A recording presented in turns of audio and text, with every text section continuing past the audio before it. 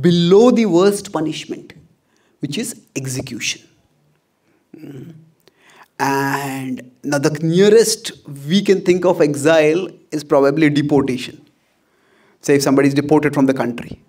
But for any of us, if we are deported, we still have our extended family or relatives to go back to if we are from India. But exile means literally going to the forest with nothing.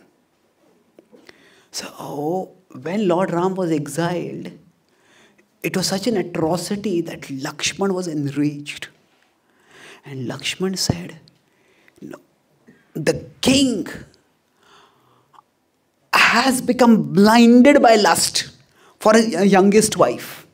And that's why, due to that infatuation, he has subjected you to such an atrocity. We should fight against him. So Lord Ram said that, I was with our venerable father and I could see there was no infatuation. It was obligation. He had given his word of honor. He says, if he had given such a vow, why have we never heard of such a vow? I think it is all created fictionally. He says, are you really saying that our father would lie about something like this? Now, when we are angry, what happens is we need some target for the anger, isn't it? So, when his anger couldn't find any target in Dashrath, he turned to Kaikeyi. He said, you always treated Kaikeyi like your own mother. What wrong did you ever do to her? How could she have treated you like this? He said, Ram said, don't speak harshly about Kaikeyi. He says, you know that her love for me was like the flow of the pure water of Ganga. Lakshman was still enraged. He said, that's what I can't understand. How did the Ganga dry up in one night? And then Ram said, that's why when I heard those words from her, I understood that this is the will of destiny. This is the working of destiny. And Lakshman was not done yet, he said. He says, it is only cowards who accept injustice as destiny. Heroes fight against injustice. So Lord Ram said, O Bharat, I am not concerned about accepting destiny or fighting against destiny. I am concerned about doing my duty. And my duty is to my father. As a service to my father, I was going to ascend the throne.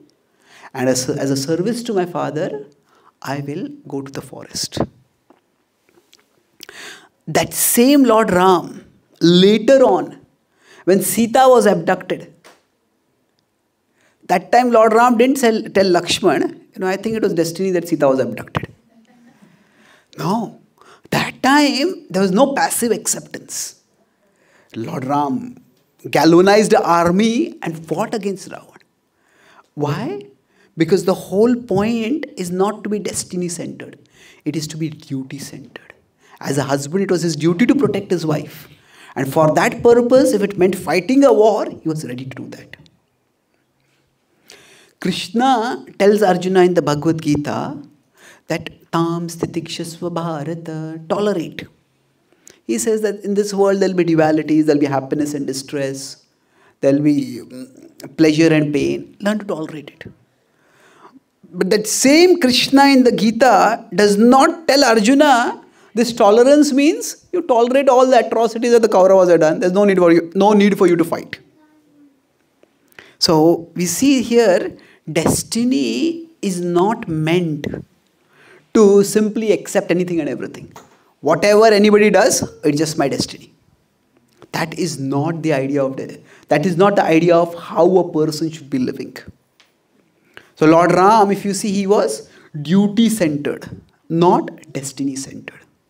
So both these extremes, giving inordinate importance to karma, that means inordinate importance, my actions alone determine all the results, or giving inordinate importance to destiny.